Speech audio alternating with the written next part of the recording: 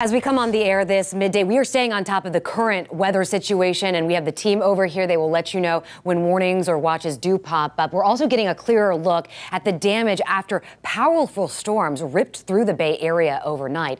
You're watching 10 Tampa Bay. I'm Courtney Robinson. So this is what is left after a tornado touched down in a Clearwater neighborhood. We're going to give you a closer look at it right here on the left side of your screen. Dunedin on the right side. You can also see the debris left behind in the Causeway Plaza Shopping Center.